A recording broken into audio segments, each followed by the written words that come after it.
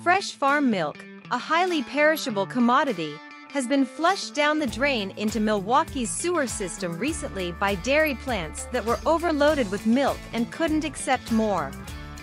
The milk was treated to comply with state and federal environmental regulations, such as the Clean Water Act, before it went into the wastewater treatment system.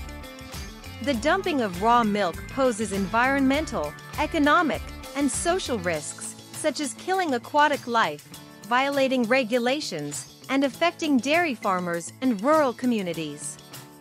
The dumping of milk is a result of market forces and government programs that have created a surplus of milk and a low price for farmers, who have to ramp up production to cover their costs.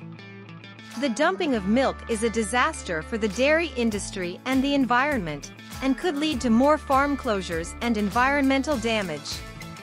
Please support us by liking, sharing, and subscribing to our channel.